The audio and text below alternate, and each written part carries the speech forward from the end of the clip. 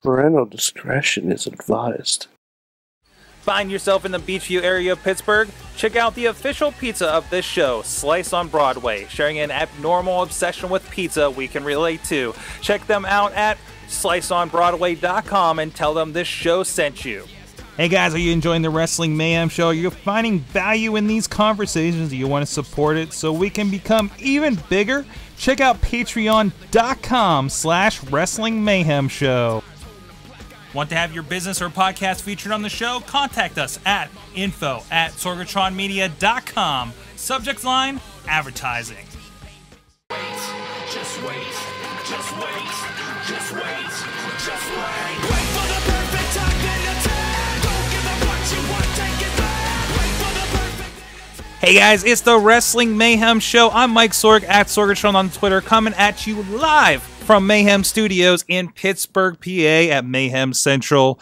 Ready to talk professionalized versions of wrestling in a ring. Yes. With me, as usual, is my compatriot from day one of this show. It's Papa Lunchbox. Hello, everyone. It's a great pleasure to be here. I've got chainsaws in my brain. My soul is made of soft serve and macaroni and cheese, and I'm ready to do a small dance. Oh, okay. Sure.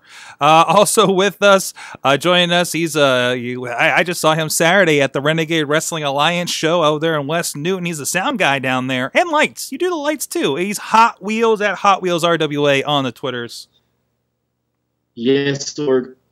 This past Saturday, I was a man of many talents. There was lights, there was bells, there was sound. If there was something needed to be done, the only thing I didn't do was the cameraman. And don't you ever think I'm going to do it, Sorg? No. No. I'm not going to be the cameraman. We were kind of joking about that, weren't we? No. Since I'm on wheels, he put me on mobile, rolling around the ring. I could see you, Sorg. You're sick-minded like that. I think we could have, you're like kind of... Yes, I'm back on the Wrestling Mayhem Show. You kind of have a built-in, we can do like a slide cam kind of thing with you. I mean, I think it would work out really well. DJ Lunchbox, talk him out of this, please. No, you're the perfect steady cam. He's right. He's right. There you go. Exactly. Yeah. And after that, I think it's the perfect time to introduce, returning to the show. He's going to talk wrestling with us, and we're going to talk about what he's up to as well here. Joe Dombrowski of Outsourced Announcing, International Wrestling Cartel, Ring of Honor announcer from time to time as well. He does everything. He's here with us tonight via the webcam. How you doing, sir? Thank you very much for having me back on my vintage mid-2000s at best webcam. Which is currently, I tried to order a new one in time when I found out I was booked. It didn't work, but it is still my pleasure to be here, considering every promotion I work for decided to run on the same day in December. I have a very wide open schedule, and I'm happy to spend a little bit of it here with y'all. Awesome. Ready to go. And, of course, if you're just discovering us, we're at WrestlingMayhemShow.com. We're recording here every Tuesday night, live.sorgatronmedia.com, about 9 p.m. Eastern Time. You can join us in the chat room when the stream's rolling. And you can also please subscribe to us on iTunes, Stitcher, Spreaker, YouTube, and iHeartRadio. You can also drop us a line to that email address we all know. Good times. Good times at WrestlingMayhemShow.com, or the phone number 412-206-WMS0. Please, YouTube, iTunes comments, etc. You can also check us out. Support us, please, over at patreon.com/Wrestling Mayhem Show, as mentioned at the top of the show. Goddamn money. Including our patrons already, our friends from TheWrestlingRevolution.com and Bo Diggity. Woo! Of course, and now it's contest time, as we've been doing here lately over the past month. We're putting out a contest every week. Last week we had asked you, we talked about who would you want to come back who would you want interviewed? Who do you think would be the most interesting interview in the vein of Vince McMahon and CM Punk being featured on these podcasts and being very controversial? Who do you have an idea from? There was some conversation about that, I know, on the Facebook and such. But if you had a chance, if you hashtag WMS Return to get a free copy of RWA Salute the Troops 2 from just back in November, including Hurricane Helm, Sanjay Dutt, Shane Douglas, all involved in that. And that goes this week to Bob at Polish Hill, who responded Kurt Angle. And I did not get to check out. I know he was on the Pyro and Ballyhoo with Vince Russo. It's kind of just, I don't know. I didn't jump into it after I found out he's just going back to TNA. But I am kind of curious. He's always interesting to see what's going on with him. So thanks for that. Now, the new contest for this week, there's two things going on. Of course, we want to get some iTunes comments, and also there's Winner Takes All coming up this weekend from the International Wrestling Cartel. If you're in the Pittsburgh area at IWCWrestling.com, Joe Dabrowski will be there. Big show going on. Matt Hardy will be there, taking on friend of the show John McChesney. Zima Ion, I believe, is on the card as well. I haven't looked at this for a couple days to see who's coming in. All kinds of stuff going on. So in light of that, other friends of the show, Dalton Castle, RJ City, Facade, AJ Styles, all featured on that card. You can check out more about that at IWCWrestling.com. But if you drop into our iTunes, look for the Wrestling Mayhem Show. Drop a comment on there, and you'll have a chance to win not one, not two, but all three of the last three Winner Takes All events. This features such great stuff as a ladder match between Facade, Matt Cross, Hallow Wicked, and I'm forgetting the fourth one that's in there. Colt Cabana's on these. Matt Stryker, Tommy Dreamer, Sammy Callahan, Logan Shulo before he went off to NXT. I think his last match is actually on the 2013 edition of this. You'll get all three digitals. You have a chance to win all three of those by dropping a comment. And tune in here next week, WMS 450, big 450th holiday edition episode, and we'll announce the winner who gets that. No, Mad Mike, you are not in the running, but I'd appreciate the rating on iTunes anyways from you.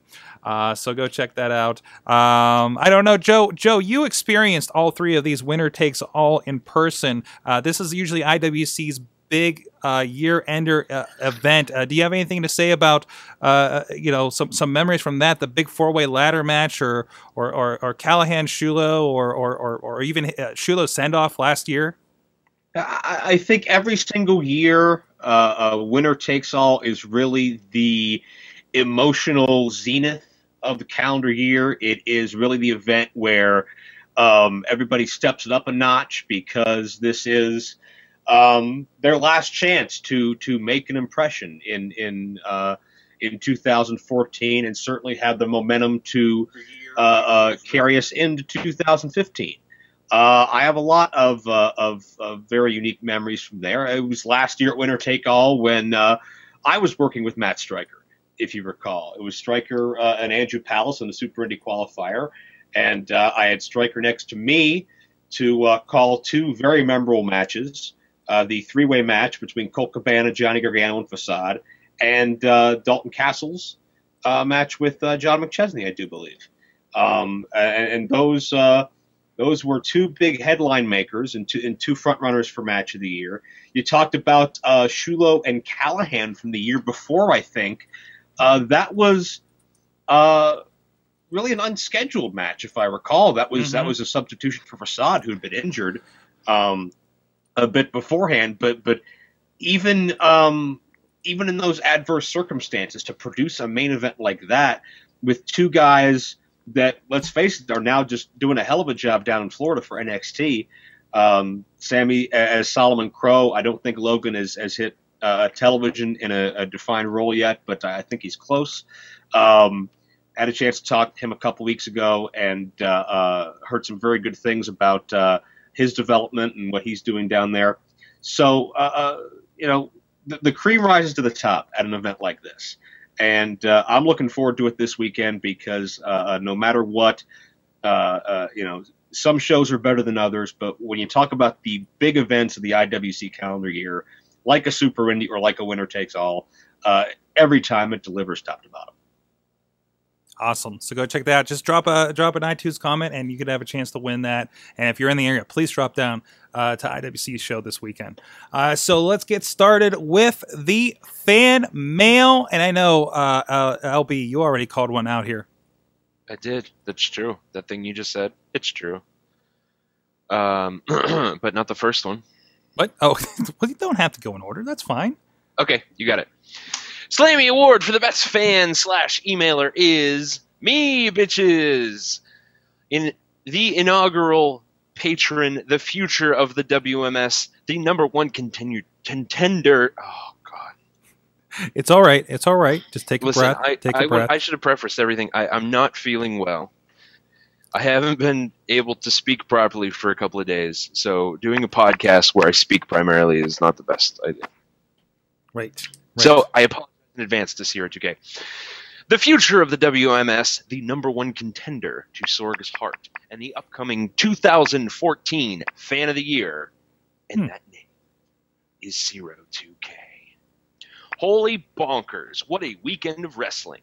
New Japan ending their tag tournament and finalizing their Wrestle Kingdom 9 card, brought to you by GFW, Chikara with their season finale, ROH with Final Battle, CM Punk joining a fake sport, and AAA with Guerrera de Titanes, that's probably offensive, sorry, and the crowning of a new World Heavyweight Champion, El Patron Alberto. Again, I'm really sorry. And that's only what I was able to check out. Surely there was a lot more going on. Meanwhile, in WWE, the bunny was twerking, Maggle! Anyway, with so many name drops, I don't want this email to be sent to the Indie Mayhem Show, so here's a picture of Hulk Hogan with spiky hair. Woo, woo, woo, brother dude Jack. And then there's a picture. There it is. And here's a picture of Hulk Hogan without his facial hair. And then there's another picture. I'll get you. So question, what are some memorable physical changes or attire changes that wrestlers have done? Hold on, I want to back up a moment. Scratching your head. Hold on. Hogan's chin is really small. Yes. Like scary small. Yeah, he needs facial hair. That's weird. Yes. Okay, oh, yes. I'm done. Have a good one, WMS. Last week's discussion was awesome. I always enjoy when topics are covered that everyone has a hard opinion on or against, and we're not just agreeing on stuff. This is a hint that I need more Eamon versus Mad Mike in my life. Remember to watch Lucha Underground, and if you voted for Roman Reigns to win Superstar of the Year, then I hope your dick falls off. Or the opposite, if you're a girl or something. Zero out. P.S. I don't really wish for your dick to fall off. It sounds really painful and probably something hard to mentally overcome. But just don't vote for Roman Reigns. Oh, just don't. Jeez. That was, I know we were talking about that when it went down last night. So Roman Reigns, the Superstar of the Year. What? Yeah, why not? Why not? Nothing matters. Nothing. I say of all the people, I figured like a Daniel Bryan would have gotten something like that.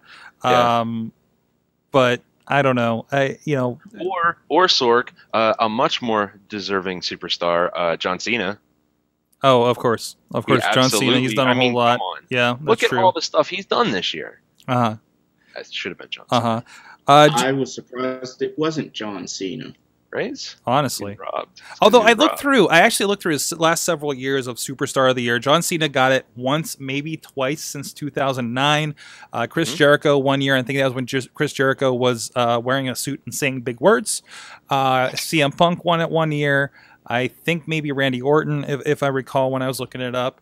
So it seems, I don't know. It was a good point last night somebody brought up. If you ended it like after the Royal Rumble, yes, he's Superstar of the Year or something like that, right? Yeah.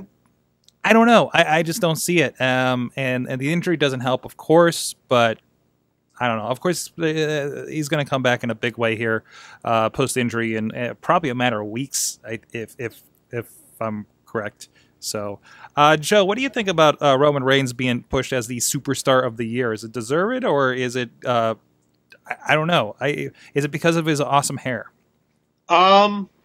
his awesome wet hair. Awesome wet hair.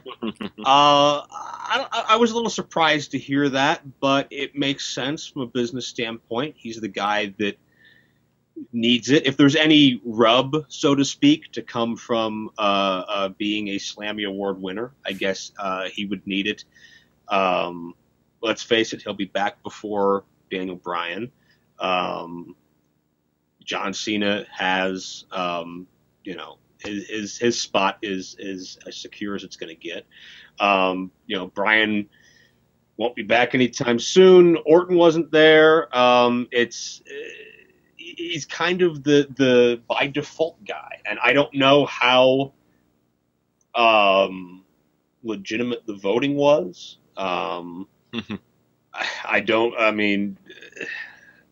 I've heard them claim in the past it was pretty on the level. However, the way that the awards recipients match up with the segments of the show lead me to put on my conspiracy theory hat again.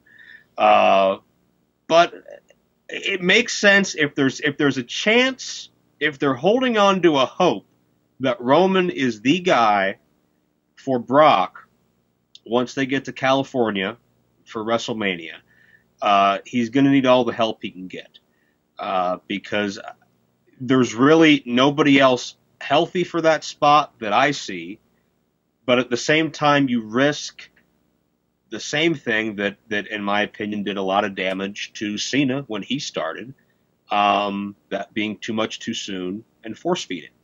So I think that's the bigger question is what is the future for Roman Reigns, and whatever that is it the right move? Right, certainly.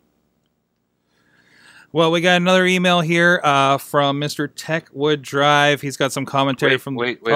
I'm sorry. We didn't actually answer Zero 2K's question. Oh, I'm sorry. Forgot where we're at. So the question was, hold on, Yes. bring it up. Exactly what it was. What are some memorable physical changes or attire that wrestlers have done that just left you scratching your head? And I can think of one right off the top of my head, and that's when Dolph Ziggler was a brunette briefly. For like a week, right? Yeah, just for a week, and everyone hated it so much he was like, yeah, this is dumb. You feel like that was like some weird like agent advice in the back, right? Mm-hmm. Yeah. Or maybe you wanted to try it. Who knows? Man, I can't think of one. Wheels, do you have one? You might be muted. Okay. Yeah, I forgot I was muted. It's okay. Actually, I have no clue. I know what he's talking about, but I'm not remembering the year or anything, to be honest with you. Mm-hmm. For me, I remember a conversation I had with some cousins that were like, when did Undertaker lose the hat? Mm. I mean, more a dress kind of change, I guess. But, I mean, that and Jericho losing the hair. Yeah. Was a big change for him. Because especially hoodie-wise, and mm-hmm. like you said, Jericho to hair. So, Wow. Joe, do you have any big physical changes that across wrestling that kind of scratched your head? Well, I think it had a lot of people scratching their heads, what I'll reference. I personally enjoyed, you can call it a guilty pleasure, but probably one of the most infamous ones was the one-man gang morphing into Akeem, the African Dream, who happens to be hanging out with me right here. Look at that. Having him in some back alley rising out of an oil barrel or whatever that segment was, complete personification of 80s WWF and over the top, and so obviously a rib on Dusty. I don't care what anybody says. But absolutely one of my favorite things that ever happened, and I cannot give you a logical reason why. Yeah, I think they touched on that on Countdown maybe recently. I saw something on Network where they kind of went over that, and they're like, it's a one-man gang. What are you talking about? I remember that. I think I remember that segment from some old WWF tape back in the day, and always perplexed me. Although Akeem, I know Akeem more than I do One Man Gang. So He had a good My run. strange enough, I I'm remember flipped. both. Like my exposure when I got into wrestling, I think was Akeem, and then I found out he's a one man gang. Like that's the weird thing for me. Like I get mad when he comes to legend shows as a one man gang. I want him as Akeem. But I don't think he fits the outfit anymore. That's what I had always heard. well, it fits the outfit. They It wanted was they wanted giant- Akeem for the gimmick battle royal at WrestleMania 17, but he did not fit the gear anymore. So that's why it was one man gang. Oh, that's right. It was kind of like a bodysuit blue thing, right? He was like Yes. a big blueberry walking around. Plus, Vince owns Akeem. He doesn't own one man gang, so that's why we have to put up with one man gang on the Indies. Oh, and it was in WCW and such, right? So, Yes. yeah. Oh well. Well, Sorg, Yeah. it was one of those weird ones we were just talking about changes is Triple H's haircut. You're so used to his long hair, and then he cut it short. Strange enough, the short hair works for him now, but it was still a shocker to see the change. And I'm like, okay, I kind of like it, but wow. Yeah, I agree. I think he looks way better with the short hair. When I see him with long hair now, like when I watched Blade 3, it's real awkward. Awesome. And that should be everything from that email, right? Yes, yeah, Okay. yeah. That was the last question. A little trouble juggling here today. Sorry, guys. So I got another email here from Pierre K, Mr. Techwood Drive, longtime emailer to the show. He comments to the WMS Nation. So far, I've seen the New Day in action, and I've seen the new blue scheme since blue is my favorite color. They're very blue. By the way, I love that they did the slammy pose as they came out this week. Did you guys catch that? No. Oh wow, no. Sorry. Was it? I think like Xavier held up Kofi or vice versa or something as beside the statue. That was a pretty good spot. He goes on. It's been 2 weeks since they got here, and the Dustbusters dropped the promo on the Titantron after Cesaro Salad Tyson Kid match. Is this a positive promo like CM Punk did when it was drug pre-promos? I can't wait for this team to blossom. See you guys later. So he's got some commentary about the New Day. How are you guys feeling about them 2 weeks in? I felt like Raw last week was kind of bad for them. Kind of weirdly being thrust into that tag team turmoil. We got to see them do a little bit more. Do you think this is a good reboot for these guys?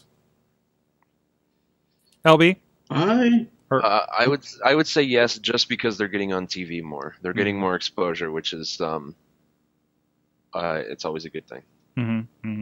Wheels, you're saying something?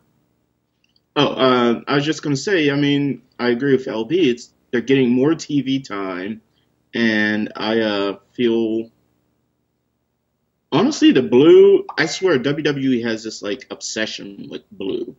I mean, blue Batista, and if you look at Sin Cara and the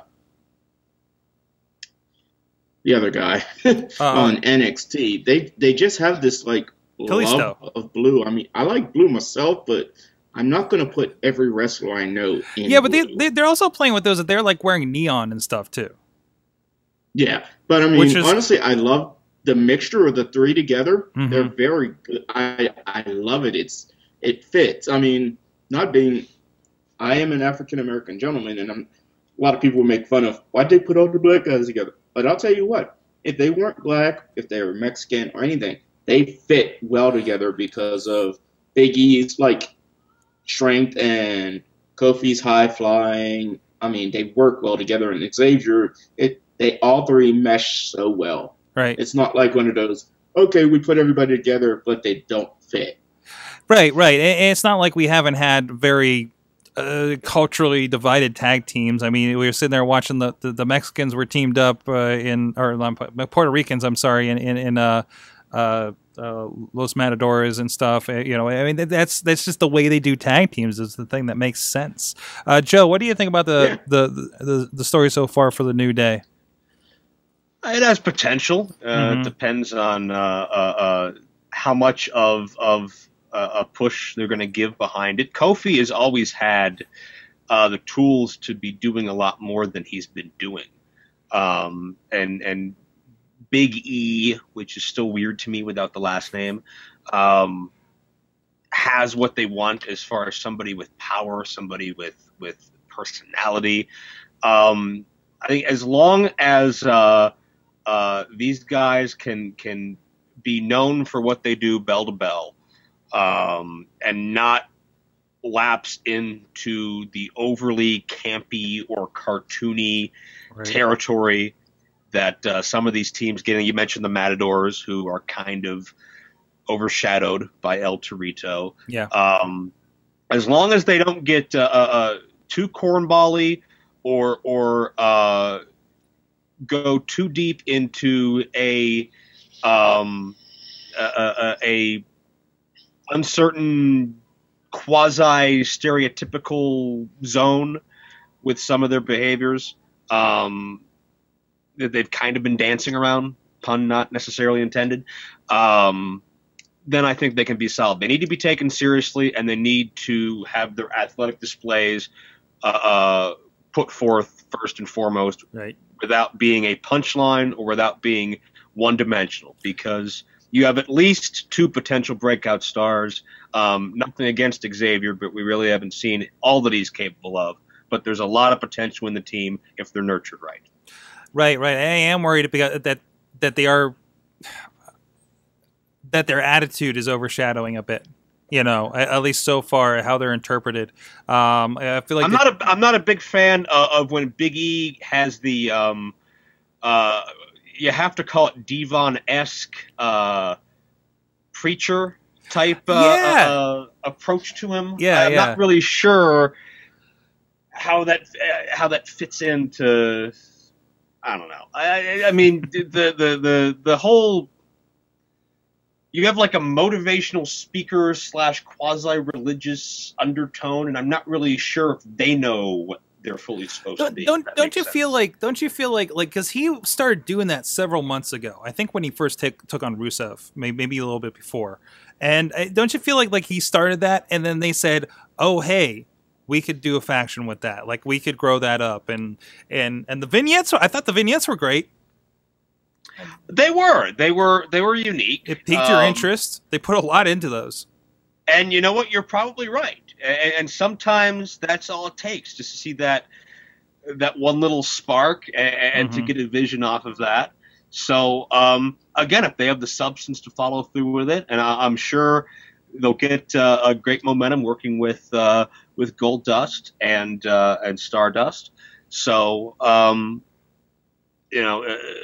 the potential is there, as I said. So the ball's in their court. I'm pleased to see that we're getting like something of a tag team story that doesn't revolve the title. Because even with as many good tag teams as we've had, it seems like we still fell into that, well, who's the title? And everybody else is just kind of doing whatever. And maybe it's just because New Day is so new. I know. That we are getting like something else on the side here. I mean, it always feels like there's room for more stories in the tag team division, especially with as many good ones that we have right now. And I'd like to see them explore that a little bit more. But awesome. So thanks, everybody. Email you two. Can please email, be part of the show, ask us questions for discussion to kick off the show right at goodtimes@wrestlingmayhemshow.com. That one right there. So I want to take a moment to thank our friends Slice on Broadway, providing great pizza here. Sorg, I have a question. Oh, what's that, LB? Listen, I'm coming to the studio next week. You are coming to the studio next week. Yes, I am. Yes. Yes, I am. And I have something very special. You do. I do. You do. I have been able to lay hands on an authentic bottle of Petri wine. Oh. The longtime sponsor of Panel Riot. Yes, of course, Panel Riot, the fine podcast that you do outside the Wrestling Mayhem Show about comic books. Which, by the way, I had a good discussions with some wrestlers this weekend that are big comic book fans. And I recommended your show. Excellent. So. Oh, well, thank you very much. That explains the jump in numbers this week.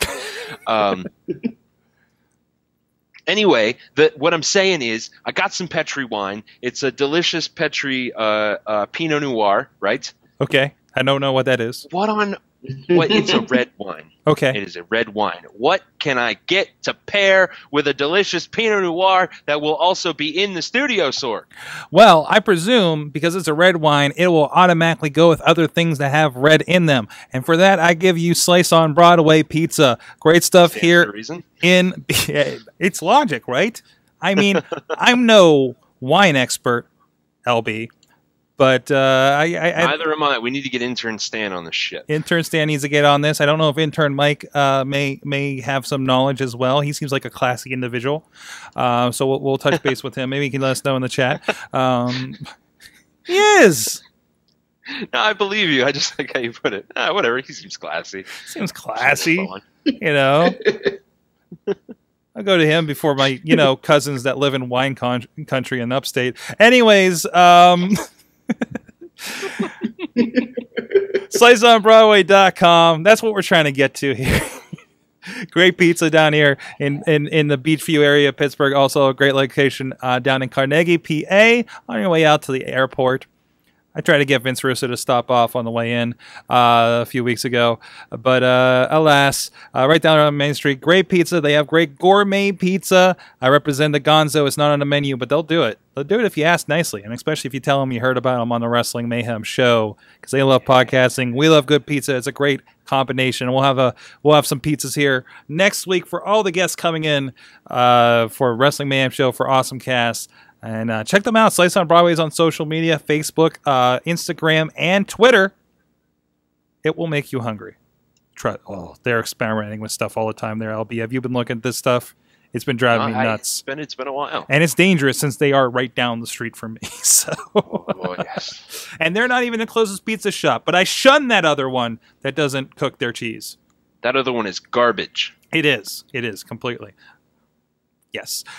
So with that, we do have a voicemail from our friend in the mainstream media, Mr. Matt Carlin. So let's check in and see what he's got to say this week. I know his wife of the Matt, Jen Carlin's last night was very vocal. Wife of the Matt. Well, it's not wife of the show. That's somebody else. That is a different wife. That is a different wife. His wife. His wife. Yeah. Nobody else can do it like that. So let's check in and see what he's got to say. Maybe it's not working. Oh, I gotta do the thing. We summon Matt Carlins. I screw this up every week. I'm sorry, guys. Mayhemers, it's your pal in the mainstream media. Don't interrupt me. I have important things I need to say. Can't interrupt. It's been nearly 24 hours since the end of Monday Night Raw last night. Okay. And I'm still pissed off. Okay. I'll tell you about the two things that I'm pissed off about. Okay. Because I know you're also curious. First of all, why do you have Charlotte get pinned in her first match on Raw? It doesn't make any sense. Don't give me this crap about paying your dues or whatever garbage. Don't show the developmental people can't pin the top people. That's just garbage. It's all garbage. It doesn't make any sense. Paige pinned Divas Champion on her first night in the company. Why can't Charlotte win on her first night? It's just Natalya. Freaking let her win. All right. Now, second point. The Superstar of the Year last night, being won by Roman Reigns, made me walk away from the television and nearly turn off the show last night. Now, I know it's not necessarily on the up and up. I think we can all agree. Can we all agree that Roman Reigns didn't legitimately win that vote last night? Okay, we can all agree that. Now, can we all understand that him winning this award is a big disservice to his future popularity? I mean, I don't understand. Even if they do want to shove him down our throats, even if they do want us to like him, don't make it so freaking obvious. Show a little tact. Show a little bit of restraint. Make us want it. If you don't make us want it, we won't want it. What? It's just baffling to me. Anyway, I eventually did watch it Raw. It was as disappointing as I knew it was going to be. It's just frustrating right now. It was very hard to be positive last night, probably because Bobby forced me to be positive last week, and all my rage bottled up, and it came exploding out last night as I watched Raw. I despised nearly everything I saw on television last night. Really? And I'm not ashamed to say that. So, I don't know. There was a question in there somewhere, wasn't there? All right. Well, anyway, I'll talk to you guys later. I'm going to go decompress. Peace out. Okay, Mac. Oh, we did talk a little bit about the Roman Reigns, so there's a little bit of that. A lot of the people I voted for won last night, mainly Hugh Jackman. Nice. Yeah. Nice. He was the best celebrity of the year. I mean, he's the most involved in, Yes, he is. you know. What was the first part he talked about? Best celebrity every year. Best celebrity every year, yes. Charlotte. That was what he was talking about. Yeah, that was weird. Especially when you have one NXT person on to presumably, well, they did actually plug the NXT TakeOver, which is more or less their pay-per-view, is their thing on WWE Network. It's going to be live this Thursday. And you plugged it by taking your Divas champion and making her lose on Raw? Like, Sure. Joe, you're the guy with the booking experience, current and past. I mean, can you help me wrap my head around this? I am assuming the logic behind the decision would have been that Charlotte is not a regular act on the show yet. Right. I don't believe that Monday's appearance was a call-up, quote unquote. No. And Natty is currently in her story with Tyson. Not to say that that was necessarily the right decision, quote unquote. It did, to some extent, demean the NXT Women's title. I don't think it did what it could have to. I mean, it established Charlotte as a personality, but it didn't. Certainly didn't make me want to pay somewhere around the ballpark of $9.99 to watch her get her butt kicked by whoever her opponent is later this week. So I don't know. I mean, maybe they do it just for the visual of Tyson celebrating in the corner in front of Natalya to further that. And keep in mind, they were in Flair country.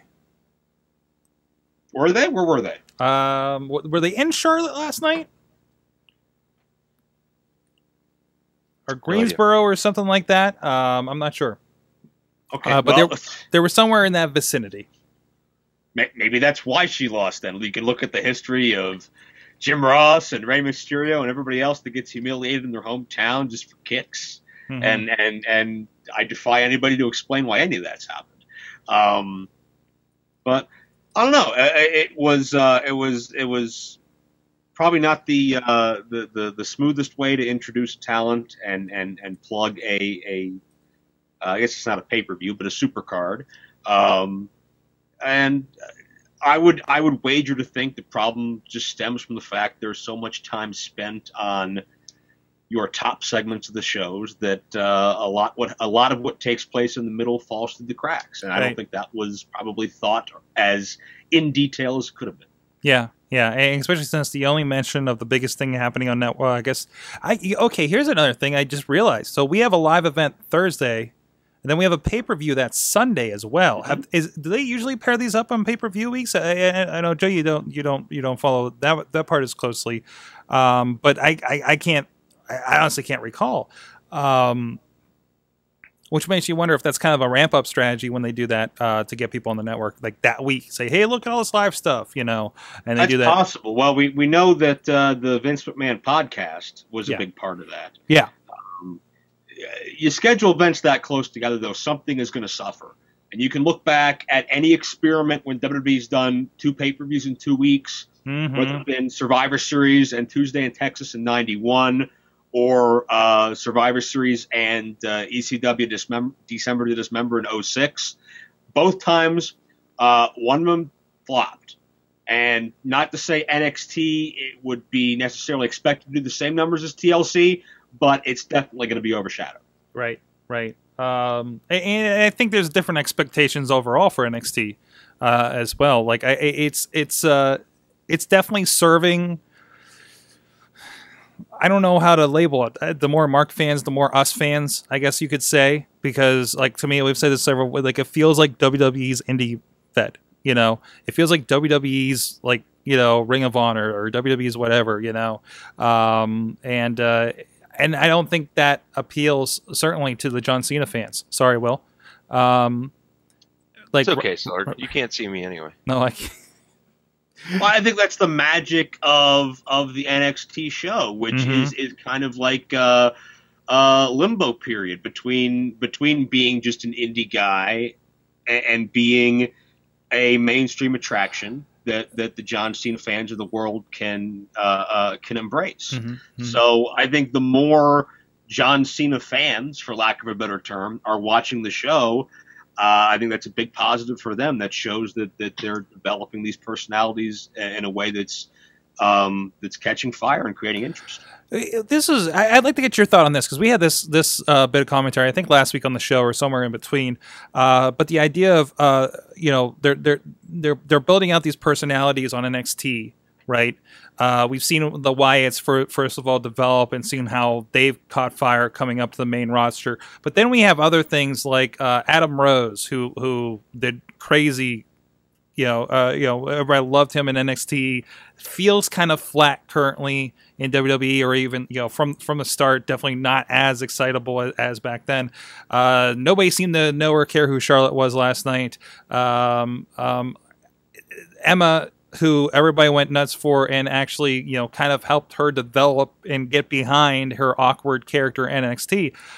Are we having, and obviously it's a whole different audience. It's a smaller audience that kind of has these regular in jokes, and they can get behind, or you know, much like you see on a small indie show. Like we're seeing, you know, these oddball things happen at Court Time and IWC, right? But they don't happen out in Clearfield, right? Sure. These small, intimate crowds just react differently from place to place. Do you see the kind of a suffering if people, you know, are there certain things that are just only going to work in NXT? Not necessarily. I think there's a niche market to it, and there are certain, and even you can look at any episode of Raw or SmackDown, and you can see certain things, whether it's a pre-tape or some random name drop from JBL on commentary. There's certain things here and there that's designed to appeal to that niche. I think the greater issue that should be looked at is just overall presentation. Case in point, when the ECW brand was around, other than the fact it was called ECW, pretty much everything else about it was a very positive thing. It helped launch Kofi Kingston. It helped launch Punk. It launched Matt Sydal as Evan Bourne, right, and a number of other guys by giving them a spotlight. And Miz and Morrison reinvented themselves. Big Show reinvented himself. Mark Henry, and the list goes on. And they were able to be treated as big deals for that 60 minutes because the roster was so thin, because they were able to have the 15-minute TV matches, because they were able to have the time and the TV time to develop their personality. Emma was just kind of thrown out there. We know she does the dance, but do we know a lot about her? Do we know where she came from? Does she have any goals? Does she have any objectives? Or is she just out there dancing? Adam Rose. First time I saw his entrance in NXT, I loved it. It was very different. It had energy to it. And that's a case where you take the intimacy away, that could hurt a little.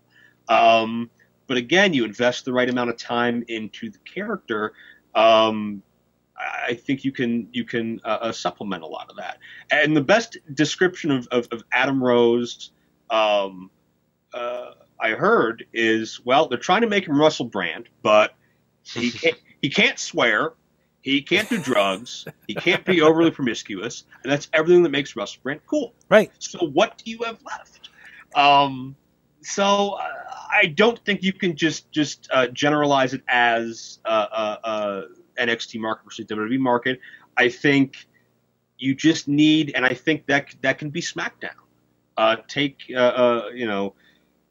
or 4 segments of SmackDown and really spotlight, these young guys coming in and give them that little ease into the mainstream audience. Just because there's not a official brand split anymore doesn't mean we need to see everybody on every show. Right. You can still have 20 guys on this side of the fence, 20 guys on this side of the fence, right, and your top 5 or 7 to crisscross and fill angles as needed. But just don't give up on the character and give them a chance to sink or swim and not be hesitant about it. Yeah, it's we were actually talking about this a little bit last night, maybe on the wrap up. I'm sorry, it all fades together because we're all on Hangouts so much talking about wrestling. I can't remember where we record and don't. But I feel like for instance the Tyson, you mentioned about the brands and all the shows and everything.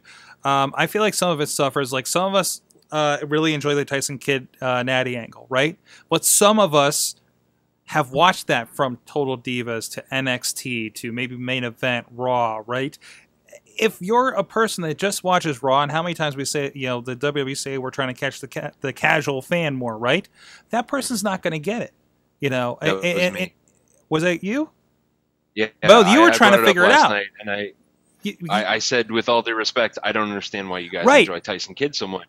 And the response was, well, you have to watch everything else that he's on to get the joke. And that's kind of that realization that things are kind of split out too much, right? Mm-hmm. Like we can't watch 6 hours of wrestling a week just to get this one little thing for the 10 minutes of Raw, right? And that doesn't serve the casual fan at all.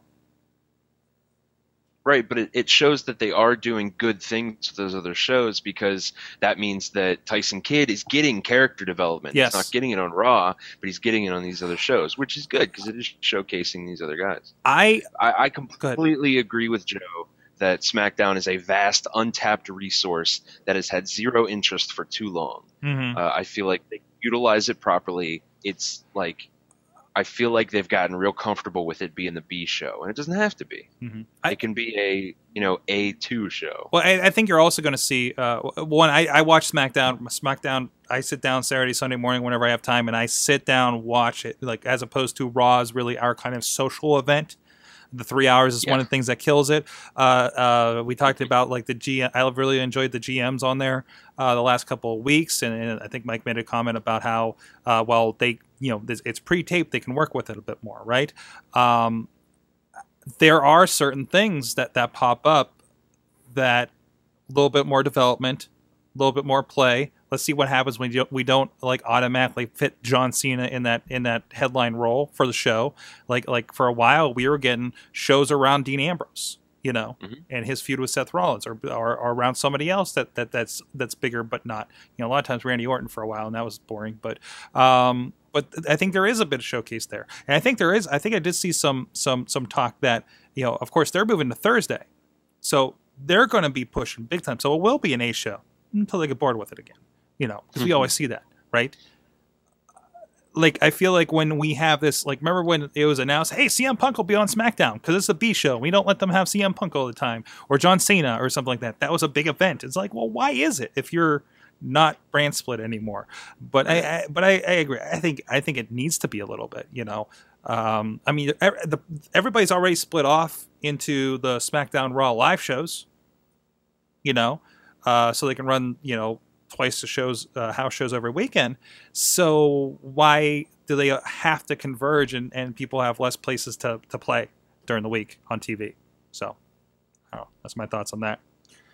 Speaking of exposure on television, we've been talking about and making really, really bad comments about, sorry about that, guys, last week, New Japan Pro Wrestling. It's good. I love how accessible it's going to be. Oh yeah, I love that it's like some new access to everybody.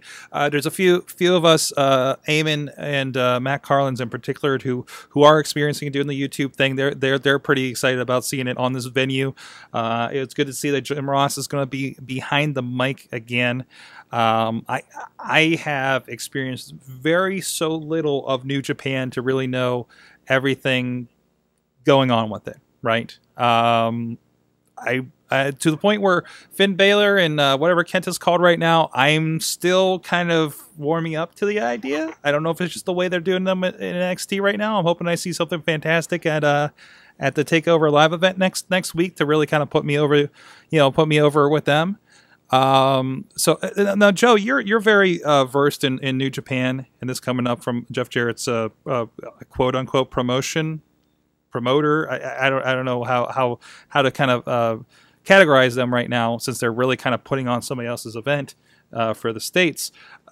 Sell me as a layman, or LB as a John Cena fan. Like, why should any of us be interested in New Japan coming on pay-per-view coming up in January? I think there's a lot of reasons to be excited about New Japan on pay-per-view. Mm-hmm. And you already nailed. I mean, the biggest reason for me is the return of Jim Ross. Mm-hmm. Think about it. This is the first time since 1992 that Jim is going to be broadcasting wrestling outside of the WWE system. He's not going to have his boss yelling in his ear. He's not going to have somebody else yelling in his ear. He's not going to be overproduced. It's going to be Jim Ross in a wrestling atmosphere and not a sports entertainment atmosphere, even though at the end of the day, those words mean the same thing, but the internet likes to polarize it. I mean, and what an environment it's going to be at the Tokyo Dome. This is routinely the biggest event of the year for New Japan. It's Wrestle Kingdom 9, and I hesitate to say it's the WrestleMania of New Japan, but that's the best way to bottom line it. It's going to be different than anything you see in professional wrestling here in North America. The size of the dome, the respect from the fans, the physicality of the style, and it's going to be people say, even if you don't buy pay-per-views, oh, you got to see WrestleMania. Everybody finds a way to see WrestleMania. Yeah. This is the biggest event in Japan. Everybody should find a reason and a way to check this out, because sometimes being different automatically means being good, or compared to the fact that mainstream wrestling is so overproduced, so homogenized, so over-scripted, so emotionless in the U.S. I think anybody who samples New Japan is really going to be blown away by, no pun intended, the rawness and the realness, and how in your face it is. And even if you didn't have a stellar card, for that ambiance alone, I think it's worth the experience. But looking at the card, the main event, and a lot of these guys I had a chance to see. I was up in Canada this past May working for Scott D'Amore in Border City Wrestling. He had done New Japan Pro Wrestling versus Border City Wrestling in a best-of-5 series, and I had the privilege of being on headset with Matt Stryker to call that show. And it was my first experience of seeing a lot of guys there. Like Tanahashi and Okada were both there, and they will be in the main event on January 4th. And there's a lot of history behind this. Tanahashi was the IWGP champion in New Japan. He was unseated by Okada. They had a fierce rivalry to see who was going to become the franchise player there, who was going to become the ace, as it's called in New Japan wrestling culture. And Okada, the young, cocky guy, still in his 20s, not that Tanahashi's not in the prime of his career, either now or still yet to come, but these two guys were neck and neck. It was like Rock Austin, is the best way to put it. Okada was unseated by AJ Styles last spring. Everybody knows about that. AJ recently lost the title back to Tanahashi, and I believe right before that is when Okada won the G1 Climax tournament to give him the #1 contendership. So 3 years later, we are back to Okada and Tanahashi, and that's in a wrestling culture where you're lucky to find 3 weeks of build in a main event. But Okada and Tanahashi have been fighting for that top spot for 2 or 3 years. It's probably the biggest main event of this era for New Japan. And Tanahashi and Okada, they both, and I don't know what a lot of fans have a perspective of Japanese wrestling, but these guys, they got that rock star mentality. They have that personality. They have that charisma, and they can go. Okada and Chris Sabin had main evented one of the main events in that Best of 5 series in Canada. Spectacular match. Tanahashi was in a tag match. Without question, the two biggest standout Japanese imports on that show. So I'm looking forward to that matchup. Of course, I mean, even if you guys don't follow New Japan, obviously you guys know about the Bullet Club, right? Right. Mm-hmm. The Bullet, I mean, probably the most buzzworthy faction since the NWO. And you're talking AJ Styles, Doc Gallows, Carl Anderson, Kenny Omega, the Young Bucks, Double J himself, Jeff Jarrett, Scott D'Amore. And they have just run roughshod over this place. And they're going to be represented in I think maybe 3 different matches on this show. AJ will be in action. And how often is it you see an event where AJ Styles is on the card, but he's not in the main event? That's how special this match is. AJ Styles and Tetsuya Naito will be a great match, but it's absolutely not the top match. And AJ, in my opinion, humbly speaking, I've had a chance to see him live. I've had a chance to do the DVD AJ Styles and the Missing Matches. AJ is performing better now than ever. I think 2014 has absolutely been his year.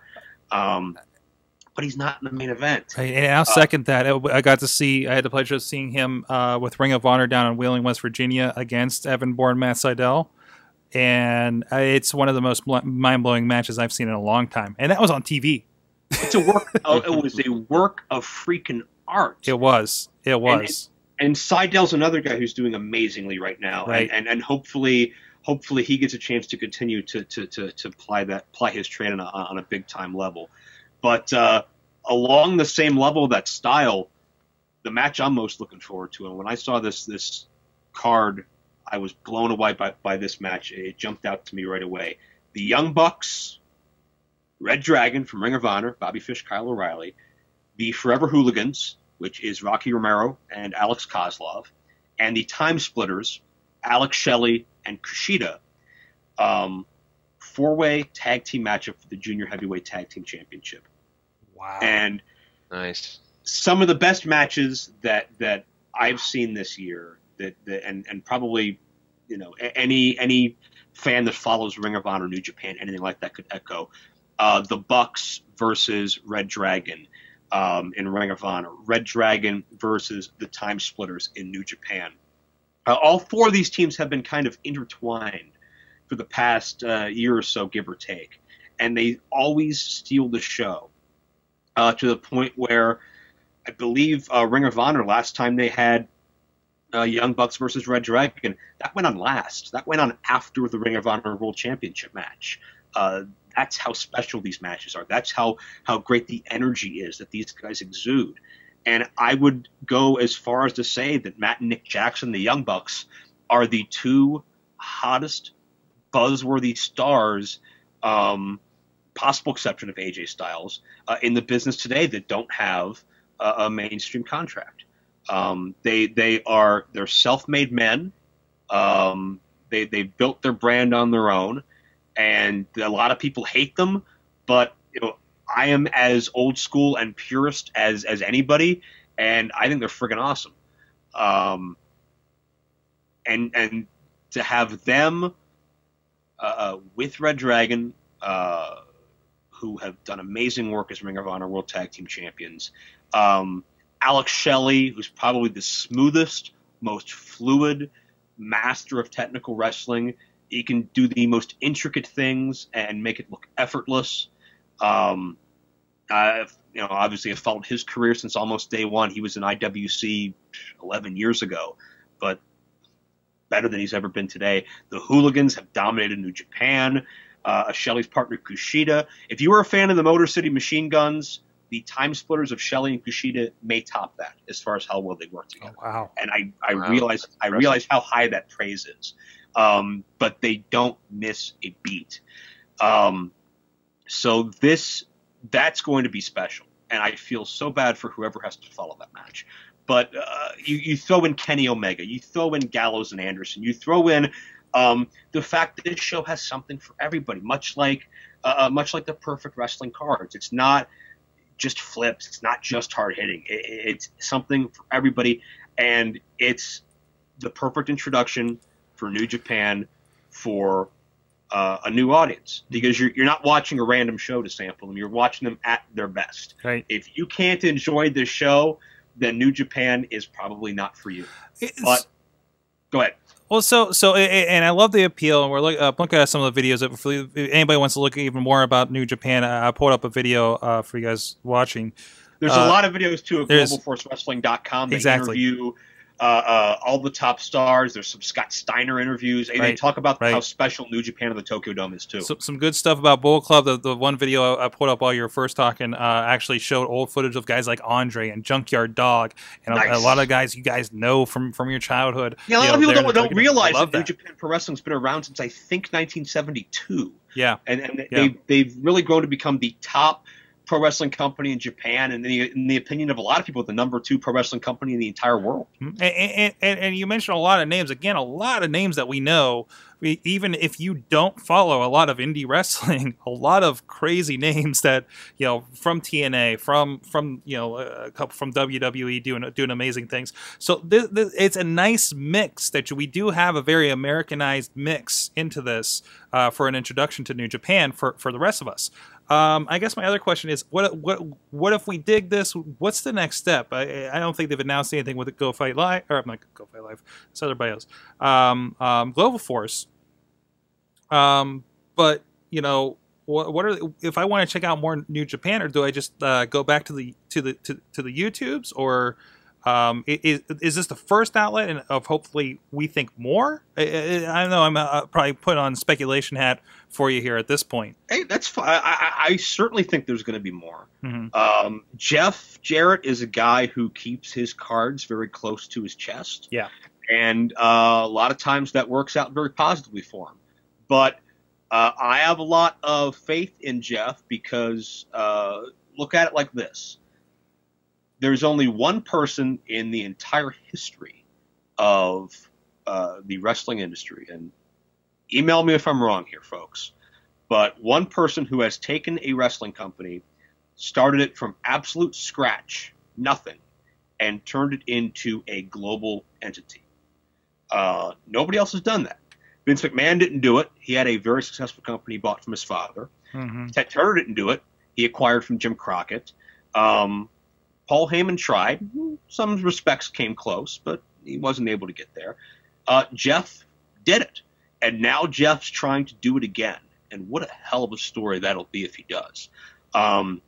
So I think what Jeff wants to do, I think he wants to bring a platform for established commodities like New Japan, like AAA down in Mexico, and maybe some others, and probably cross-sect that with the Global Force brand.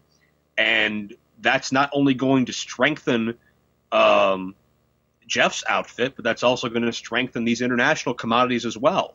And that association and that talent exchange is going to be huge. It's not like you are starting a brand with a bunch of indie schlemiels. And no offense to any indie schlemiels out there. A lot of them are my friends. But, it's a situation where you have that proven commodity and you can exploit it. And New Japan is doing big things. The over-the-top streaming service they just announced. Right. Their TV deal on cable television. The name of the network escapes me. It's the network that the Mark Cuban network. HDNet? Yeah, what used to be HDNet before the rebranding. Oh. But so they have a 13-episode deal with that to bring some old footage forward. So New Japan is really coming into their own right now. And I didn't even mention the fact that Jeff Jarrett will be on the show, too, I think. Jeff Jarrett will be in a 6-man tag. So Jeff's a member of the Bullet Club. So I think this is a very positive step one. And when you look at a dome show where there will be tens of thousands of people, you look at the star power, you look at Jim Ross, you look at Jeff as a flag bearer to that. I mean, how do you start a loosely speaking, a promotion? How do you start a brand like Global Force Wrestling any better than that? So I'm excited to see where it goes from here, and I'm rooting for it, just like I've rooted for all big wrestling projects, because the success of Jeff and Global Force means success for the business, for the fans with more options, and for the guys with more places to work. And the other cool thing about this, talk about New Japan getting out there, this is actually going to be the most available, most widely circulated available wrestling pay-per-view in history, because they have involvement with something you guys probably know more than me, the Flips app. Yeah, I was just reading it. I'm not familiar with it, but it looks like it's an app that's going to be on smartphones, tablets, and like if you have a smart TV, you can get this. So Yeah, there is a like use your Flips app to get the pay-per-view and sync it up with your TV and watch it right that way. So that's another great environment. I mean, and that's great for the core cutting people like me that have the WWE Network, and we're watching it that way. You have an option. So like I'm very much considering going ahead and jumping into this pay-per-view feed first, checking out if it's this big, especially since it is accessible. And I'll tell you this: I have not ordered a wrestling pay-per-view in all of 2014. Except for the one I was in, of course, Masked Mania Lucha pay-per-view, but that's another cheap plug for another time. But I'll be watching Wrestle Kingdom 9. I'll be watching it for the curiosity. The fan in me, I'll be watching it for the four-way tag and for AJ Styles. The announcer in me will be studying Jim Ross and seeing how he differs unfiltered and in an environment which I know is going to get JR's creative juices flowing. I know he loves that no-nonsense, smash-mouth, in-your-face wrestling. Look at JR's favorites from back in the day. Look at Bill Watts and Dr. Death, Steve Williams, guys that just punch you in the mouth. This is JR's environment a lot more than dance-offs and Dr. Heine and everything else that's in his past. So the announcer in me is going to be watching that. And just the curiosity to see where it goes, because I have no qualms or shame in saying that Jeff Jarrett's previous employer/project I followed from day one, and when they succeeded, I took notes and learned. When they failed, I took notes and learned, and I'm more than happy to as a fan, as a viewer, as a brother in the business, to follow along with Jeff on his next journey. I think it's going to be a hell of a ride. Awesome. I can't wait to see it. Can't wait to see how this goes. Anything to show, it's another opportunity to show it's something more than what WWE is doing. That's awesome. That's great. Absolutely. Competition makes everybody better. So, we sparked some great commentary in the chat room. I can't even catch up with all this. Eamon, of course, really big into this. Garza, Ciro that we talked with earlier, or read his email earlier, are going on about all the great stuff. By the way, New Japan Network is 840 American, but it's still in Japanese. And that's what I'm talking about. Like the people that are listening, and they have Jim Ross. I have a feeling that most of those people won't jump over and just listen to Japanese commentary. The layman fans, the LBs, I'm sorry. I agree with that too. I agree with that, and that's me speaking as an announcer. Right. But I can't get into it without somebody there to verbally take me on that journey. Exactly. And a great example of it is Lucha Underground, the other show on right now. Yes. I don't get El Rey Network, right, but I do get Unimas, which is where the Spanish language Saturday afternoon replays happen. So I don't get Matt Stryker. I get Hugo Savinovich. Yeah. And I love Hugo. He's been around forever. But with the Spanish language, I don't understand. I space out. So again, special events like Wrestle Kingdom 9 that cater more to that English audience and gradually pull them over, I think is a much better plan than expecting anybody to go in just full tilt and go through the library. But that's definitely important. I agree with you.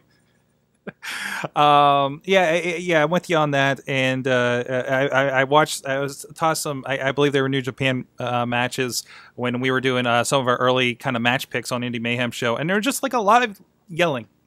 and it has to sound weird coming from The Office. So, yeah, I'm looking forward to that. I'm looking forward to something like that being more accessible. And this is what I'm kind of hoping Global Force would be, was this kind of exchange, exposure to other things like this. I'm really good to see it. It's a good time for stuff that's different in pro wrestling.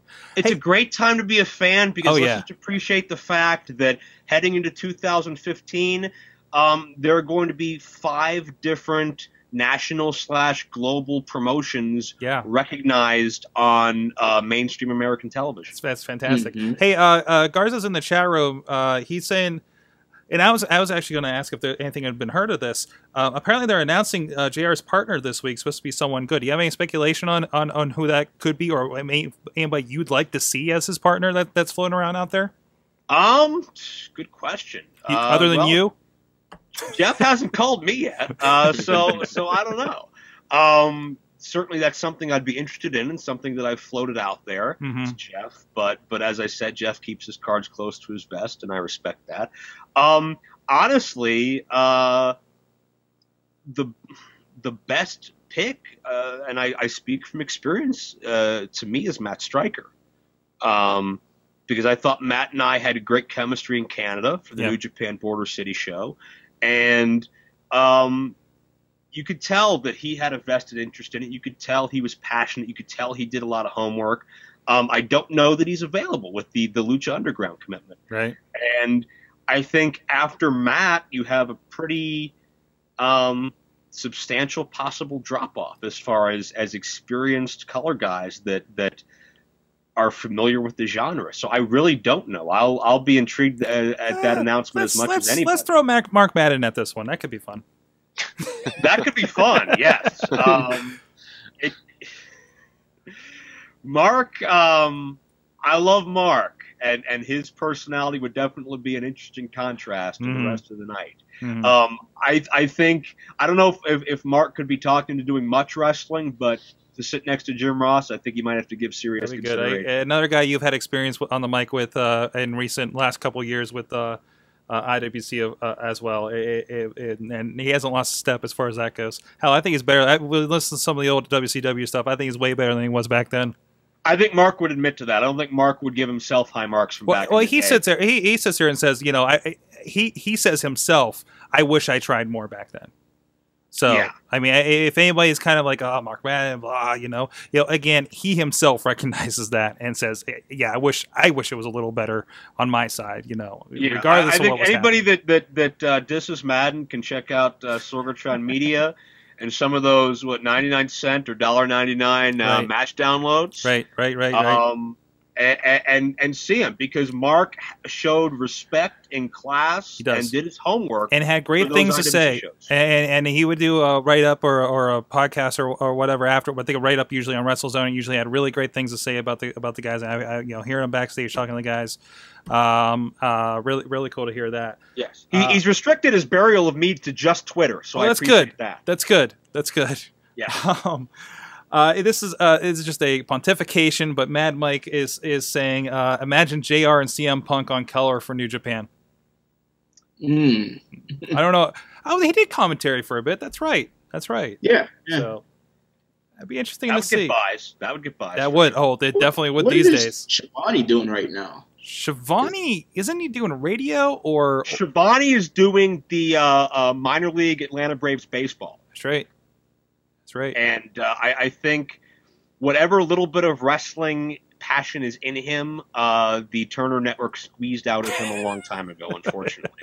And Tony would admit that too. Tony called himself absolutely useless by the end of WCW, just because of how overexposed and overworked he was. Here's another guess from Garza in the chat. How about JR and Steve Corino?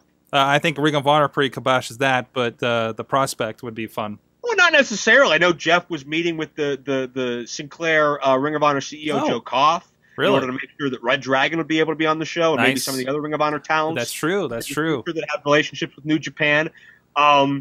Steve's commentary lately is, again, it's a contrast to the New Japan product, which could be good or bad depending on how you look at it. Yeah. He's a lot more slapstick lately. I say that in a good way because I have so much fun working with him. But yeah, Steve's the guy who's been to Japan like a bazillion times, and I'm only slightly exaggerating. He's a guy that knows the product. He obviously worked with them when the guys were in for Ring of Honor. So the more exposure for Steve behind the mic, I'm all for. All right. On that note, this is the point where I usually plug PittsburghWrestling.com. I guess I still am in a way, but you have a couple of things that we've worked on there. Of course, AJ Styles, The Missing Matches, digital download on there, as well as the DVD available at joe-dombrowski.com. I mean, that's a perfect instance of somebody who's involved with the New Japan Pro Wrestling here coming up. Yeah. I prefer to say joe-dombrowski.com. It's a little more easy on the ears, but I'll accept the hyphen as well.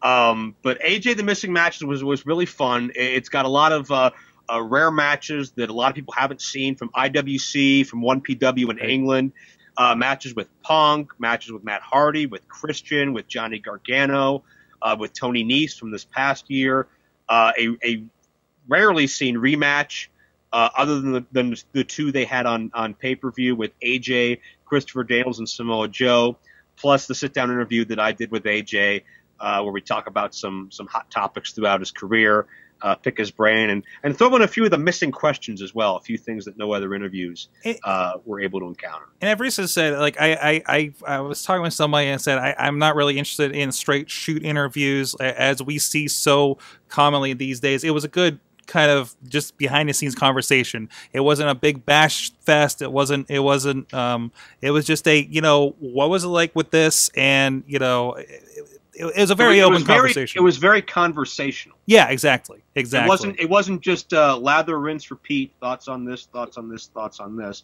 It was a glimpse inside AJ's head, and then we get you to some action that either illustrates or complements a lot of what we talked about, and continue that formula. And I've heard some good reviews and some good feedback, so I appreciate that. And I believe we'll probably be doing some more missing matches next year. Yeah, it was a lot of fun to do that one. It was really cool working with AJ, and it was really I'm really proud. One of those pieces I'm really proud of working on. Out of all of the talents I've worked with at 4 a.m, AJ is my absolute favorite. And well, we won't get into who's the low end of that, but we know in the circle. Anyways. My favorite was Steve Corino's costume changes between our interviews at Ring of Honor that one time that you can check out on the Montreal Theory. Yes. I think a good thing we didn't get him after the match because I'm pretty sure he was bloody. I love the fact that by the time we released the DVD, he'd already gone through about 5 additional hairstyle changes. Yeah, that's true. That's true. Like, when did you get this guy? But anyways, I digress. Go check out that Joe-Stombrowski.com, PittsburghWrestling.com as well. And all the other great stuff, Finding Zach Gowen, Montreal Theory, Refereeing 101. Keep my hot news coming out of my outsourced announcing voiceover commentary, too, in the sense that now you can not only have me call your matches, do your commercials, your voiceovers, whatever, from home, save trans expenses, easy and convenient, but also you could have me teamed up with the legendary franchise Shane Douglas. That's Awesome. big news. Me and Shane worked on Border City Wrestling in October. It was a great time, and now we are open to indie companies. If you want the Dombrowski-Douglas combination, outsource announcer can bring it to you, and you ain't got to pay either one of us to travel. Two guys that just don't want to leave Pittsburgh, and I don't blame them. Travel's tough out there. All right, on that point, go check that out. We'll be right back with Remember When. Let's talk tech. Tech news discussions from the people in the industry right here in Pittsburgh. Online, gadgets, startups, and more. Check it out at awesomecast.net. This is Johnny Gargano, the bee's knees, the cat's pajamas, and the whole shebang. Not Johnny Bananas, by the way, even though I like to eat them. And you're watching the Wrestling Mayhem Show. And we're back, and please go check out everything at joe-dombrowski.com, PittsburghWrestling.com, and check out New Japan at globalforcewrestling.com. I think we're finally excited about something Global Force is doing, not just pictures of Karen and Jeff Jarrett and hats. So it's good to see. I'm really glad to see that a lot of people are getting excited about that here on the show as well. We got with us, joining us in the second half, Bobby F. J-Town, is with Hi, us from everybody. Johnstown, PA. How you doing, sir? And also the Riz, also from the Pittsburgh area. Hi, Sorg. Get into it Riz with the us for Bird. Remember When. We're going to talk Hi, a little bit of Lunchbox. TLC and NXT TakeOver coming up this week. But first, let's start with Remember When? I can't remember when. And remember again. Okay. On that note, so of course we talked a Sorry, lot I'm sorry, about everybody. I'm foreign so sorry. wrestling, New Japan. We're talking about Lucha Underground, how big it's getting out there, and it's not just American wrestling. I'm loving it. So we thought, remember when? Let's pull back a little bit and talk about foreign influences. Wait, What? is No. that what we said? Wait, which way we settle on? How do we say that The again? wrestler. Foreign wrestler. Foreign wrestlers. I was going to say, International wrestlers. I'm gonna say foreign objects, steel In- chairs. International wrestlers. Your favorites over the years. LB, do you have one? I do. Okay. William Regal. Oh, the Ooh. best. British, and he is hands down one of the best villains professional wrestling has seen, and it is a shame how much of his career has been squandered to shitty storylines and not being taken seriously. And He's Bill, an excellent wrestler, he's a wonderful villain, and he is my pick for international professional. Lord Steven, if you're nasty. he's the guy, man. I watched that one part where they're talking about how bad Goldberg was back in the day, and he couldn't do 6 minutes with Regal. Yeah. And they showed parts of it and how bad it was. It's like, whew, Mhm. man. What about you, The Riz? You know what I'm going to say, Sorg. Might have an idea. You have an idea. Wait, is this the in video? the chat room? And Hart. Yep. The man, the myth, the legend, the great Kali. That's right. And he sends me a video to queue up at it while we're at it. I do. Did you guys know he had 50 moves at one point? The top 50 moves of And the you Great know Khali. Some of these moves are pretty Oh, good. wow. Look at this non-WWE footage in here. Yeah. I think he was in New Japan, or no, was he in New Japan? I think he was in New He Japan might have. at one point. But yeah, dude, when he came into WWE, he was a monster. But now, okay, let's be real. Now he sucks, right? He's the Rey Mysterio of big guys, but he destroyed the competition when he was here. We just Shoulder block number 49. I'm sorry. shorter. Oh no, it gets better, Sorg. There's a punch in there. I saw the punch. This is good stuff. I Oh. love it. Great Khali. Honorable mention to Ranjit Singh. What about you, Bobby FJ Town? I'm going to go with everybody's favorite international wrestler, Ludwig Borga. Oh, Nice. He was there for about 2 weeks. Real solid. And then, I tell you what. yeah. Can I pick a defector Sure. to another nation? Does this count? Yeah, why not? Because who was better than Sergeant Slaughter as the Iraqi sympathizer? I So- want my He country went- back. Oh, that got me. That got me. I was watching that with my Desert Storm trading cards. Sorg, did Yes, you- I also had Desert. Yes. So did I. Yes, Sword. I was have all completely the feels, sold on Sword. that. Sold on that. And it made it even more real to me because I was like, well, this is like the first war we experienced in our lifetimes. One of many. And we've kind of gotten used to it. I'm still waiting for my Iraqi freedom trading cards. But yeah. It shows you how much of a joke that war was, by the way, that they had trading cards. Anyways, let us know your favorite foreign wrestlers. This is nice when we only have 4 people. This is quick. we have some in the chat. If you want. I'm sorry. Yeah, of course. Yeah, please. What we got in the chat? Well, first of all, Antonio Garza, the Great Khali, was really fucking ripped back in the day. And Mad Mike says, "Ooh, maga, Ooh, MAGA, yes. Umanga." Umanga. Samoans counting in this. If Mad Mike is letting me know, Sorg Hacksaw was Canadian and better than Slaughter is with Iraq. No, well, okay. It made me cry, but not for the right reasons. Let's be honest about that. Wait, What? what's the wrong reason, Sorg? Because he was Canadian, it was just sad, and it was Hacksaw. Oh. He found like the Hey, TV I title saw in the trash Hacksaw can. Jim Duggan on Saturday night. Oh, It was a very interesting experience because the crowd started singing the national anthem to assist him in winning the match, and it worked. They got to the Rockets' red glare, and he pinned his opponent 1-2-3. oh wow, that's amazing.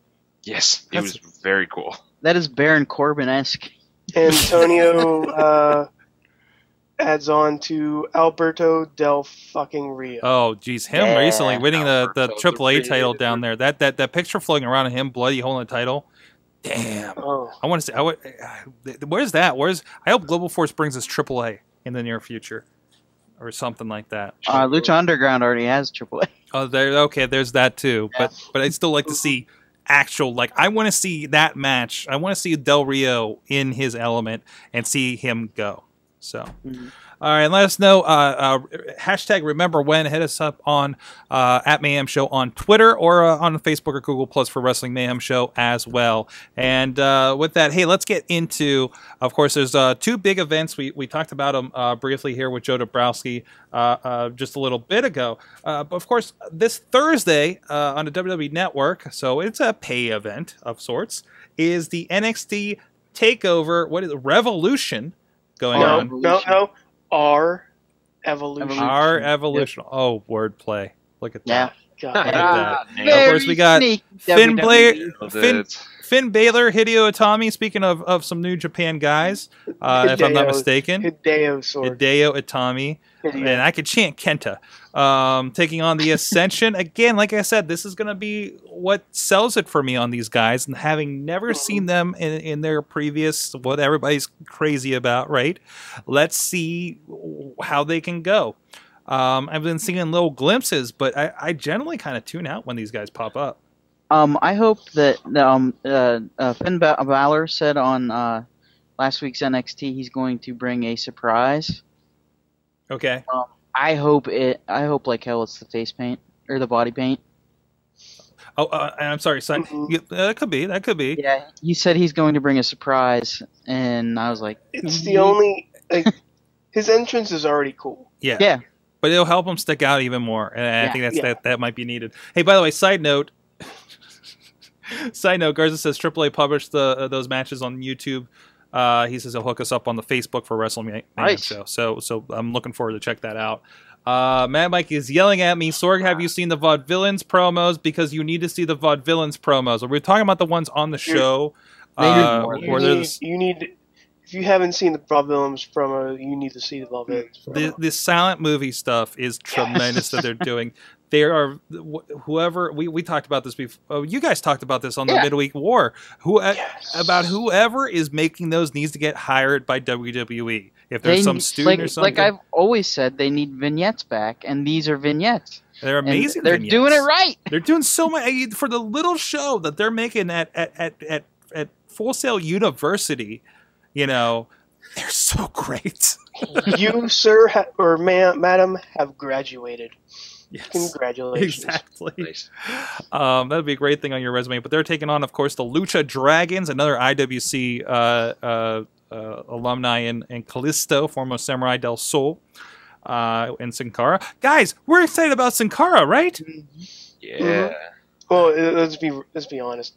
Hunico. Yes, but still, like, finally, the Sin Cara character has found its place. It's Hunico. I mean, yeah. Hunico was always awesome. Let's be honest about that. Talent. He was always the better Sin Cara. Mm-hmm. So I look forward to that. I think it's going to be a tremendous match with those guys. I hope we stick with Lucha Dragons as a chance for a bit, though. Quick side story, and it kind of relates. I listened to the Chris Jericho podcast with Sami Zayn and Adrian Neville, and they Sami Zayn, somebody took his hat backstage, And he blames Sin Cara because he's like a jokester backstage, and Sin Cara immediately was like, "What do you mean? What do you mean I took it? Are you racist?" And he's like, "No, because you're a jokester, you know." Wow. It was a really good story, though. It was funny.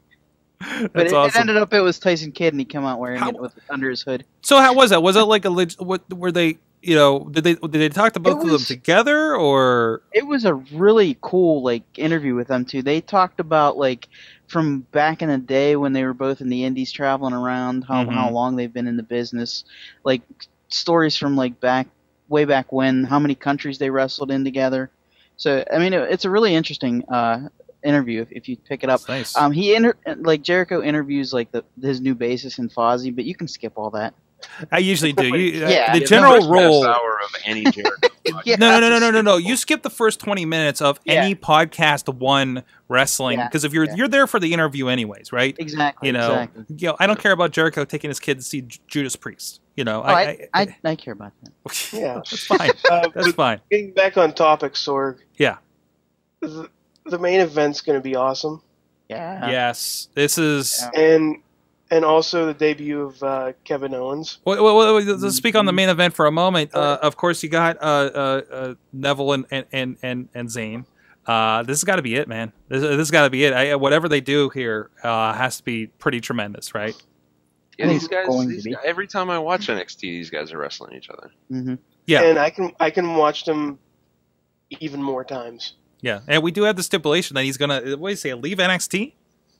He's done. He's done with NXT. Yeah, which could be see you on Raw next week, but who knows? And you mentioned, it could also mean he brings back a certain masked character, generic mask. Yes, he had a mask already. On you guys had some great speculation, and I don't want to get too big into it, but check out the Midweek Wars. It's on iTunes. They're up on the site. They're up on YouTube. Mike. Well, first of all, Mad Mike had a really good discussion about Lucha Underground. So if you're curious about that Fed, and to the point where he learned some Spanish words. Olé. I'm very, very impressed with that. So go check it out. You guys are doing a great job over there on Thursdays. You're welcome, Sorg. So, and you mentioned Kevin Owen there before I wanted to backtrack. Kevin Steen making his debut. I loved the promo last week when he was they called him first, Tyler Black and Generico and everybody else that I mentioned, Pac, of course, and that's now Neville. And was it you guys speculating about him maybe being involved in the main event? Oh, he's more than likely going to be involved. Okay. Because notice during the promo, he said he's fought Rollins, he's fought Neville, and he's fought some his other best guys. Friend. He never said that he has fought Sami Zayn.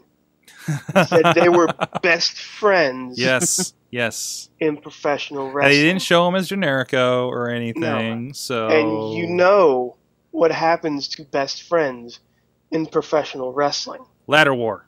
Wait. I gotta say, by the way, the ladder war that they had as Generico and Kevin Steen from Final Battle is the first Ring of Honor DVD that I bought. Oh yeah. But they don't last too long in the wrestling world. No. It's going to be awesome, Sorg. It's going to be great. NXT is the show, man. It's the show. I said this on the Midweek War. I'm more excited about this than I am for TLC. Oh, for sure.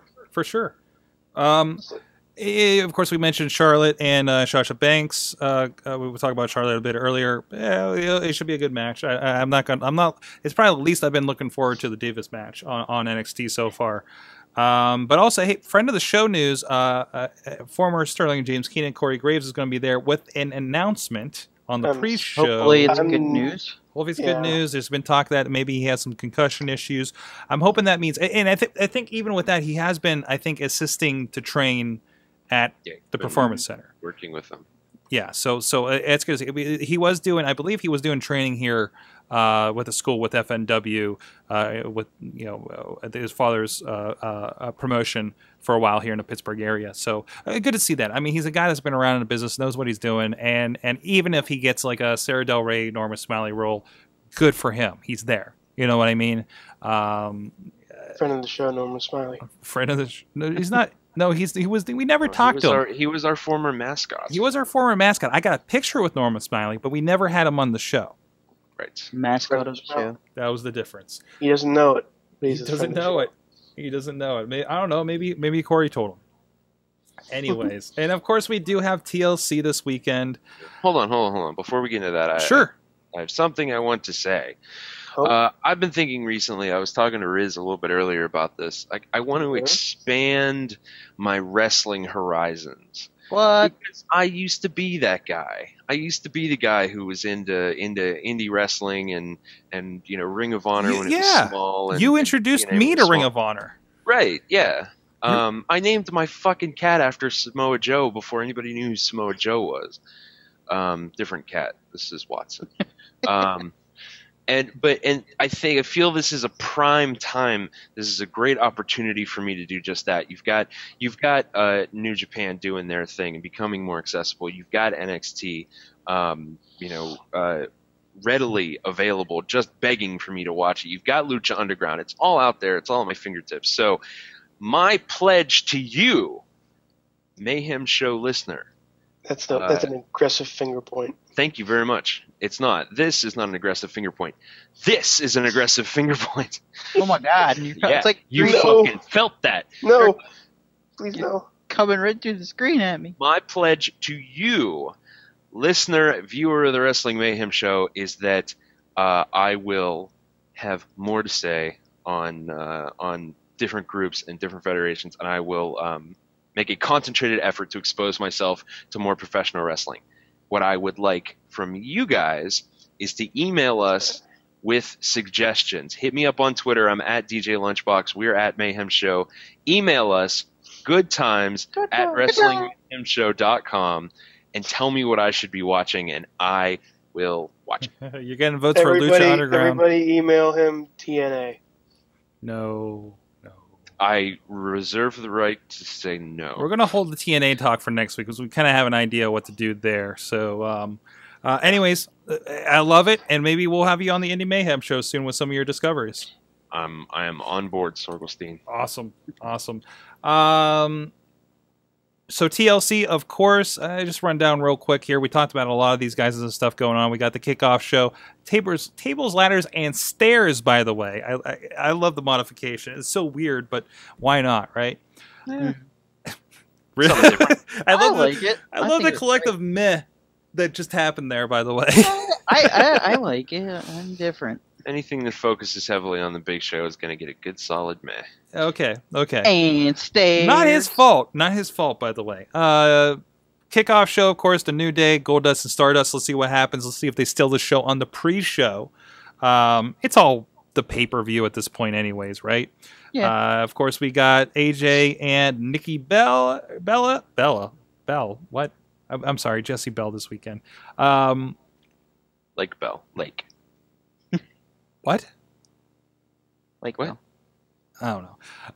I kind of wish this was like a ladder match or something. Why not? We got Dean Ambrose and Wyatt in a, what is this match? This is the actual tables, ladders, and chairs match. Do you think this is going to be the main event? Nice. Do you think this is going to be the main event? Nah, probably not. Because it's the only namesake match. Even though this is called TLC, John Cena is in a main event match. That's true. That's true. Who for is number John one Cena contender. wrestling? Seth Rollins. Seth Rollins in a tables match. And if John Cena loses, he is no longer number one contender for the world title. Yep. Well, he's clearly going to win. I mean, we all know that. Right. John Cena's going to win because he's John Cena, and the main event is the one with the WWE Championship. Oh. So weird. That's right. So weird. He's on sabbatical. I gotta say, So weird. I have kind of enjoyed not having Brock Lesnar and not having the title defended. because they are forced to come up with more interesting things. Yeah. Kind of, yeah. Right. Aside from, well, it's the belt. Well, it's the belt. Yeah, it's great. I'm on board. I would like to have somebody explain the 30-day rule. Yeah, It's Like, gone. just No, stop it. It's gone. It's not even Just- consideration. It's Daniel it's Bryan got convenient rule booking. It's convenient Jack Tunney-ing, Yeah. okay? Well, Daniel Bryan got it because he was a face. Yeah, Yeah. The authority figures at the time were heels. exactly. So To round out the card here, of course, we got a chairs match between Ryback and Kane. oh, good. meh. And Just the very thing I've always wanted. A match between Ryback and Kane. Hey, Right. hey. But that Ryan Reeves can sure Okay. swing a steel chair. also, of course, the stairs match between Rowan and Big Show. Rowan, let's see what Rowan can do. I'm interested in this. Yeah. Yeah. And of course, championship match, tag team title, Ms. Dow versus the Usos, which is always going to be entertaining. Let's be Yes. honest. That might steal the show. It almost was on Raw. I mean, that handstand he did the best thing on Raw happened during the app last night when he did a handstand at ringside when Miz was being held in a ridiculous. suplex. Oh my! Seriously, nothing is as entertaining to me right now as the shit that he is doing. Yes, Mhm. Not even close. certainly. So go check it out. We'll be at the pay-per-view party. A lot of us over at the Carlin, so expect plenty of fun Instagrams and such Bobby. from that. Thanks to our I almost called them sponsors. The Carlin sponsoring the Wrestling Mayhem Show. Well, you're not far off. They haven't donated on Patreon yet, Sorg. No, but they donate their abode and their internet connection for us to watch the pay-per-views at their place. They don't put tax in candy corn, that's for sure. But What? Bobby, I told you he hasn't done that since the '70s. Get it together, man. Hey, All right. So on that point, let me know what you learned in wrestling this week, guys. How about you, Bobby? Oh, I knew you were going to start with me. I learned that I learned that I am appreciating wrestling podcasts a lot more after listening to the Jericho podcast with Sami Zayn and Adrian Neville. I want to call him Aaron Neville because that's weird. I learned how he got his name Pac, which is cool. And the CM Punk podcast with Cole Cabana was also awesome, and I finally got to listen to that. So I'm learning to appreciate like wrestling interviews and stuff like that, and the good things it brings. Perspective. We didn't even talk about CM Punk. I just realized. I'm sorry. In the UFC. No problem. No problem. No, well, I also just found this picture of CM Punk with King Mo, Renier Gracie, and Roy Nelson. No, that's something MMA. Sorry. wow. I'm sorry. I'm reading Twitter. I'm reading the Twitter. But anyways, Riz, what about you? I learned Greg Valentine hasn't aged well. And if you want to have a good time, go to a Comic-Con featuring both Rhythm and Soul. Rhythm and Blues,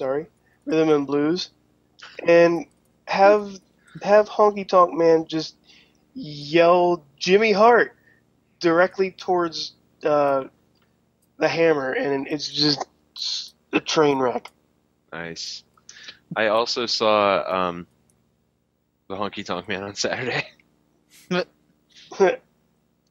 He spent a lot of time talking about how you should grow your hair out and then donate it. Oh. Because he does. Yes, he does. And he wants you to know that. For a good cause. For a good cause. Oh, geez. What did I learn this week? Lunchbox. What? We can go out of order. It's all right. Oh, wait, what? I always go last, so I thought, Lunchbox? I'm going to mix it up a little bit. I learned that, hey, you guys, I think she was, Mickey Knuckles used to be in TNA. Mm-hmm. And she debuted with the RWA this weekend. And I don't remember much of her in TNA, but I know that she is a super awesome person. Because she came out in Ninja Turtle tights, Nice. and shirt, and the shell backpack, which I've only seen before on Facade. That's awesome. Which makes me so I learned that I want Mickey Knuckles and Facade to team up. So when he gets back from Russia, first thing that needs to get booked is this. So, LB, I muted you, LB. So don't do that right away. There you are. There you go. Hit a button. Hit a button. It's okay. Oh, What'd you learn? What'd you learn, LB? I learned that when presented with a scenario where John Cena has overwhelming odds to overcome, I will sometimes get so excited that I throw up. It's like a little dog that gets too excited. That's exactly right. From the chat room, Mad Mike learned that he was more deserving of a Slammy than Roman Reigns. Garza learned that breaking Cena and conquering the streak is not enough to be Superstar of the Year. Mike also learned that CM Punk versus the Green Ranger is my new dream match for 2015. This needs to happen, guys. They haven't announced his opponent, right? No. They just say he's going to. But I don't think he's fighting until like March. Yeah, he's going to get a cupcake match though. I don't think so. I have this in my face that he's just going to fight a giant cupcake. He is. This is a guy in a cupcake. All but right. he's gonna get a warm up, I think. Wow. Like, I don't think so. I don't think they're gonna throw him directly to the wolves yet. It was a very short period of time between Brock Lesnar starting and Brock Lesnar getting a title match. Yeah, So- yeah. Lesnar lost his first match. It's not didn't he? exactly Yes, he a did. No, it's not exactly a clean ranking system in the UFC. No, Yeah. it's Yeah. Dana White. Whoever makes the most money. Yeah, Yeah, it is. Whoever, It's the money whoever match. Dana White has a hot nut for that week, he Yeah. will give him a match. So, anyways, on that point, I see our guest for the Indie Mayhem Show has showed up, so we'll wrap this up. Please stay tuned for that. It's sure to be a very interesting discussion with Church from the Renegade Wrestling Alliance. We had to have a discussion about his language last week. But we're going to let him loose tonight. And he's already started. Yes, he has already started. So with that, thank you, Riz, at the Riz on the Twitters. You're welcome, Sorg. At Bobby F. J. Town, at DJ Lunchbox. Did you Also, mute me again, Sorg? no, I didn't. Okay. Also at Panel Riot. Do you have anything to plug, sir? I do. Thank you very much. Panel Riot is now officially on Facebook. Yes. Go Yay. and join the new Panel Riot Facebook group. Check them out. Facebook.com/groups/Panel Riot. And also, if you go to panelriot.com, you will see there is down the web, and there is a new button called Amazon. Click on that. Click on the banner. Shop as you would normally. We're going to get a little kickback, and I will finally be able to start paying back intern Stan's college loans. Mm-hmm. Oh, wow. They That's are a bit of a insurmountable. different look to it over there.